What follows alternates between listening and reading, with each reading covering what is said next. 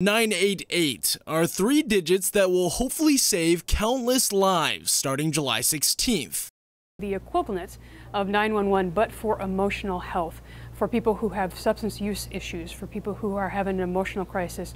It doesn't have to be an extreme of somebody contemplating suicide. Michelle McDaniel is the CEO of Seattle-based Crisis Connections. It's one of 3 crisis lines in Washington that will be part of nearly 200 other call centers nationwide that will answer the call in a time of need. A lot of folks who do need to reach out, do need to be able to talk to somebody who is trained to support them, help them navigate through their crisis, but then also help them reach resources in the community. McDaniel says since 2019, there has been a 26% increase in crisis calls at her organization.